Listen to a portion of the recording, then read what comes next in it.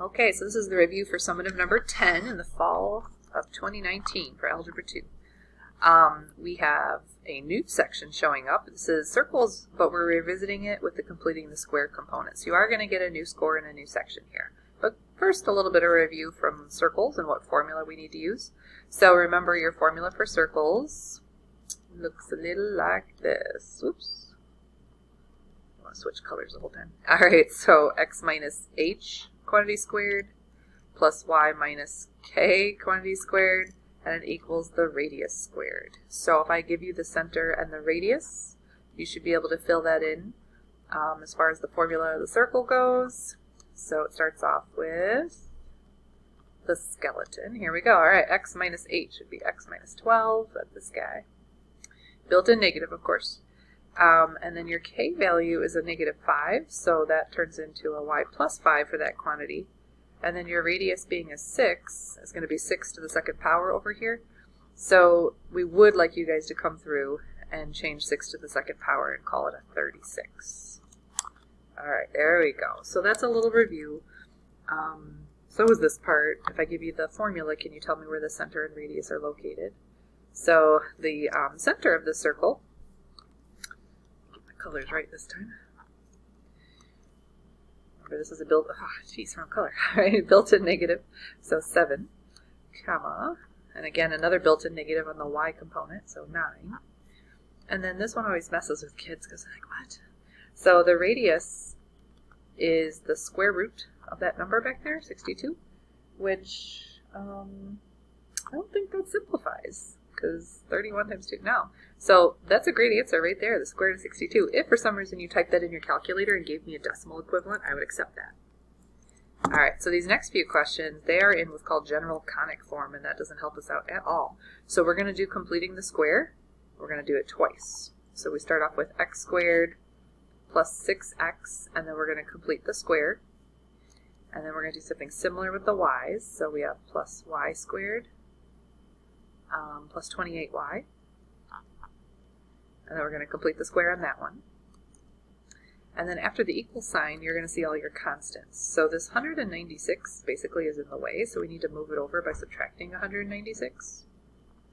And I'm sure you notice that this problem is very lengthy. It takes up like the whole slide. We got to balance everything out here though, right? We have a plus blue and a plus green blank. All right, let's go fill in what these blanks are. So the formula that you're supposed to use for the blanks is that you take whatever your middle number is, you cut it in half, and then you square it. So for us, 6 cut in half squared would be a 9. And then, oh boy, 28 cut in half would be 14 squared is 196. So just to recap, you took this middle number here, use black ink, this middle number here, and this middle number here. You cut them in half, squared them, and that's how you got the blanks. Alright, so now, okay, first of all, apologies that I sound weird. I just started having a huge bloody nose, so I'm plugged up right now. Okay, anywho, back to the lesson. So this trinomial right here, the reason we put the 9 there is because now we should be able to factor it into x and then plus 3 quantity squared. We just steal the same sign as the trinomial. So plus 6 cuts in half to plus 3. And then for the y's, we have this, this trinomial, which factors into y plus 14 quantity squared, same formula. And then here we're supposed to add these up. Well, the negative 196 and 196 cancel, so this just adds up to a 9. So now I should be able to tell you where the center is located, which is at negative 3, negative 14. And then the radius is the square root of 9, which is better known as 3. So, got to use the technique of completing the square twice on those questions, so that's kind of fun. And then here, I feel like I skipped some questions. Let me back up a little bit. I think we're, hold on. Scroll down a little bit. There we go. Quadratic formula. Okay, so number 9. I want you to solve with the quadratic formula, which will be given to you on the test. So the quadratic formula is negative b plus or minus the square root of b squared minus 4ac, and then all of it over 2a. And then the way you simplify it and how you partially go to the calculator is kind of the key to this question. The plugging into the formula is not difficult. Alright, so let's take a look at our coefficients. So sorry for the confusion that the variables they use here are b's, but as far as quadratic formula goes, it's all about the coefficients. So this a value in front of the b squared term is a 1, and then the linear coefficient right here is a positive 8, and then the constant is a negative 20. Alright. Hoping my bloody nose stops pretty soon. Okay, equals. So the formula starts off with the opposite of b. So we're going to start off with the opposite of 8. So negative 8, and then plus and minus square root of. This is where, even though you know that 8 squared is 64, just for habit, we'd love for you guys to write this as 8 squared with the 8 in parentheses and the squared outside of it. Minus 4 times, let me get my colors straight here. 4 times a, which is 1, times c, which is negative 20. And then all divided by 2 times a, so 2 times 1. Alright, so here goes the partial simplification. What you have to do next is simply type in what's called the discriminant. So not the square root, just the numbers that are underneath the square root. So the quadratic formula still starts with negative 8 plus and minus the square root of, and then if we type this, oh boy, I don't have a calculator next to me. This is 64 plus 80, right? Side note here. So that's 144. Oh, it's kind of bad news, isn't it? Because when we look at the square root of 144, this reduces. The good news is it reduces really nicely. It is a perfect square, so that it just reduces to a 12. So, kind of scroll down a little bit. Now my work looks like this. X equals negative 8 plus and minus, that now is a 12 over 2. So here's the bad news. Because this simplifies to rational answers, you actually need to give me your 2 different answers. So the first answer is x equals negative 8 plus 12 divided by 2. And then the other answer is going to be negative 8 minus 12 divided by 2. So if you're on your calculator, that's fine. Just make sure you use parentheses like this. Both of these come out to nice easy answers. So let's see. 4 divided by 2 is a 2. And then, oh boy, negative 20 divided by 2 is a negative 10. So if you get rational answers, rational solutions, you need to break them down all the way to the pretty answers. Okay? There will be one on your test like that. So, moving along to the next quadratic formula question. Maybe. There we go. Number 11 is a good one for us to look at. And we have quadratic formula again, which will be given to you. And then our coefficients is what we should identify first. So the a value here is a 3.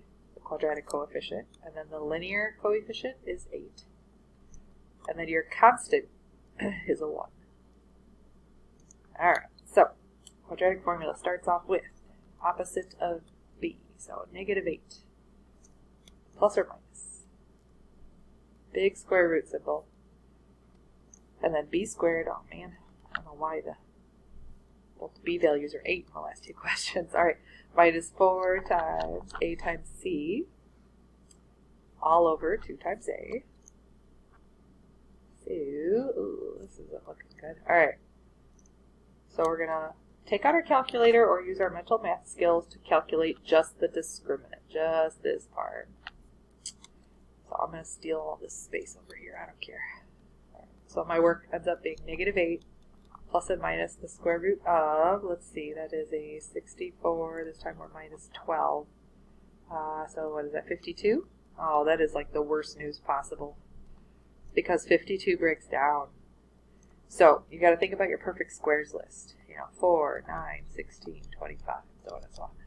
And you decide which of those divides into 52 as a factor, and 52 can be broken down into 4 times 13. So the square root of 4 part, we're going to call a 2. So this quadratic equation, so far, is negative 8, or the solutions, excuse me, are negative 8 plus and minus 2 square root of 13. All of it over 6. And then we're still not done. Because when you look at all of these coefficients, when you look at the -8, and you look at the 2, and you look at the 6, now you need to reduce. All of those can be divided by a factor of 2.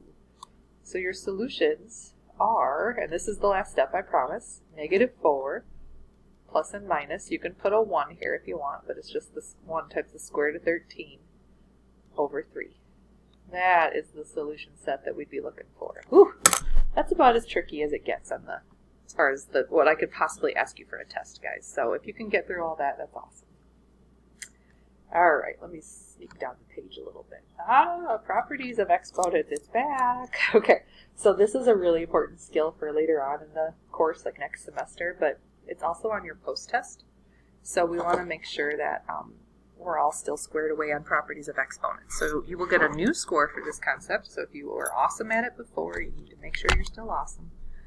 And some things to watch out for are coefficients. So like for instance on number 13, this fourth power is going to have to be distributed to everybody. So it is up to you how you approach this question. A lot of you just like to go ahead and distribute the fourth power like to everybody and then start reducing. So this becomes 2 to the fourth. And then it becomes u to the, remember power to power, you multiply them. So u to the -12th, and then times v to the -4th. Also, everything in your denominator gets these as well. So this becomes u to the 12th times v to the -4th. Alright, so as far as what's going on next, you look at your coefficients as separate problems. You look at your u's as separate problems, and you look at the v's as separate problems. The coefficient, really nothing happens to the coefficient other than you can simplify it. So 2 to the 4th power is 16. If you left it as 2 to the 4th power, technically that's fine. But let's talk about the u to the -12th over u to the -24th. You're supposed to subtract these numbers in that order. So -12 minus 12 is u to the -24th. Notice I put that in the numerator for now. And then same thing here, you're going to subtract -4 minus -4 minus a -4 actually ends up being a 0. So here's what I notice. This has a negative exponent, which means it needs to move to the other side. And then anything to the 0 power is just equal to 1. So we don't have to worry about that term at all. So this becomes a 16 over u to the 24th power. I don't think that was the most efficient or simplest way to get that question right. Also helps if you can read your answers, Abruzzo. Let's try that again. So I'm okay with that answer leaving just like that. I do want to go ahead and work through number 14 with you. Oh, my nose is not stopped. Okay, 14, I'm a little worried about the coefficient itself. So if you were to like take everything to the 3rd power, you'd have 2 to the 3rd times b to the 12th over 4 to the 3rd times a to the 9th times b to the 6th. That is not legible. Alright, so now when you look at coefficients, get in the habit of reducing them, and oftentimes you guys use your calculator, which is fine. Type this in, and then just bring it back to a fraction. So type it in and hit math, enter, enter. And when you do that, let's see, that becomes 8, I don't have a calculator, so 8 over 64 is that 1/8. I believe. Yeah. Alright, so then the a to the 9th is not going to go anywhere. There's no other a's and it's positive, so I'm just going to leave a to the 9th down in the denominator. But let's look at the b's. Right here we have b to the 12th over b to the 6th. We're supposed to subtract those. 12 minus 6, better known as b to the 6th. And I think this is a great answer. You don't need the 1. Obviously, you could just write b to the 6th. But I like that answer. Alright. Let's see if you remember what to do with negative exponents. So, the 2 and the 4 are your coefficients. We'll talk about those in a second, but they don't have negative exponents on them, so we'll come back to that. Now, you can move. That's what a lot of you like to do with these. So you like to move these around because negative exponents are on the wrong side. So maybe you change this to x to the 3rd over x to the 4th. You don't have to do it that way. And then right now, y to the 4th over y squared, we could just leave it. But we're surely not done. This is not reduced. So we need to reduce the fraction by hitting math, enter, enter. So that's a 1/2. And then if you used your subtraction rule, this becomes x to the -1, which we will move to the bottom in a minute. And then if you use your subtraction rule here, this becomes y squared. And again, we're not quite done because we had that negative exponent. So this guy is going to move. And you end up with y squared over 2 times x, or x to the first. Trust your instincts, and we know what makes those frustrating to kids is the fact that there's not just like one right way to get the right answer. In fact, some of you did really awesome on that bonus question where, on the last time we tested this, where you were able to manipulate it and get a bunch of different ways to get the right answer. By the way, if you earned a bonus on that last test, I'm not going to take the bonus away from you. I'll go back and gift it to you on this one as well. I don't think I put an extra credit question. Sorry about that. All right, so here, 1/2 power. Well, everybody's going to get the 1/2 power, huh? So 49 to the 1/2 power, x to the 3rd power, over 25 to the 1/2 power, and then 8 to the 1/2 power would be y to the 4th. All right, so what I need you to remember, though, is what does the 1/2 power mean? Well, 49 to the 1/2 power is the same thing as saying the square root of 49. So that means the 49 to the 1/2 power becomes a 7. 25 to the 1/2 power becomes a 5. And then x to the 3rd over y to the 4th are kind of good where they are. So that's not really a tricky question. You just have to remember that the 1/2 power is the same thing as a square root. And once you remember that, then you're good. All right. I feel like I'm skipping questions. I did these slides kind of goofy. All right. There we go. So we're revisiting the concept of domain and range. What I'm going to ask you guys to do is use your knowledge of the function plus knowledge of how to use the calculator. And you're going to really carefully graph this for me and then give me domain and range. So like for instance here, I don't have a calculator, so I'm just going to like use my knowledge. We have a parabola who has a vertex at, let's see, 2, -1. So like right here. And then maybe I'd come up with a table on my calculator on the test, you know, one of these things. Ugh, sorry. I sound really goofy, I know. So if I were to plug in a 1, let's see, 1, -2, both of these come out to -2. Okay, so we end up with a parabola who happens to be opening upside down. Whew. So when we talk about domain, remember domain is, you know, left to right. So the domain of this guy, because of the arrows, it goes forever to the left and forever to the right. So think of it this way. Negative infinity and positive infinity live over here. All right, the range, however, the range measures from low to high. So this guy's range starts at negative infinity, and then it's going to stop up here at -1, excuse me. So we've got to make sure we use a bracket on that -1. We have to really be careful about domain and range. We got to get real good at those and be accurate every single time. There is another question where if you're going to use your calculator, remember that the absolute value bars you can find on your calculator by going to math, and then over to where it says NUM, and then number 1 is where you'll see ABS. So number 1. Gosh, I can't write. So if you need to use your calculator for this, that's totally fine. However, I think you guys could come up with a table, or at least a vertex, and just remember these are absolute value graphs. So -2, 4 is the vertex, and then you could, you know, of course, come up with other ordered pairs. That would totally work. You could also remember that because the absolute value bar has a linear shape on the branches, the slope is down 2 over 1 in both directions. Either way, oh, that's ugly. You were supposed to get a V-shaped graph. Excuse me. So your domain, anything with these double-sided arrows, the domain goes forever, negative infinity to infinity. So let's talk about the range. So it goes down forever, so it starts off at negative infinity, but then it stops up here at 4 with a bracket. So these are very common style functions that I'm going to ask you to come up with domain and range on. And we got to be real good at them. Not just for this test or the post-test, but just for algebra in general. All right, we're going to see a return of completing the square, where I have you come up with the blank and then I have you factor it. So remember, the blank is your middle term, which we call b, cut in half, and then it's squared. And then to factor it, the pattern you use for factoring is x, and then whatever half of your b term was, that quantity being squared.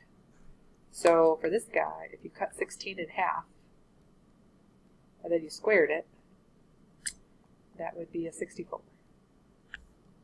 And then to factor this, that would factor, oops, not x this time, but y, and then half of 16 would be plus 8, quantity squared. So this is the lead-up question to how we actually take this and solve by completing the square. So let's take a look at number 27. We start by creating a blank, so that way we can complete the square. But then we take this 50 and we say, get out of here, you're in my way. So, put the 50 over here, but then we got to remember to balance everything out, right? It's an equation. So half of this squared would be a 16.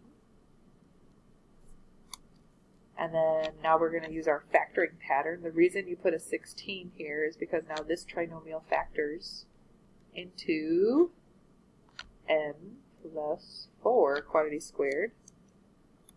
And then over here, 50 plus 16 is 66. So, not last step, but second to last step, we're square rooting both sides. This becomes n plus 4 equals, don't forget to put a plus or minus in front of the solutions.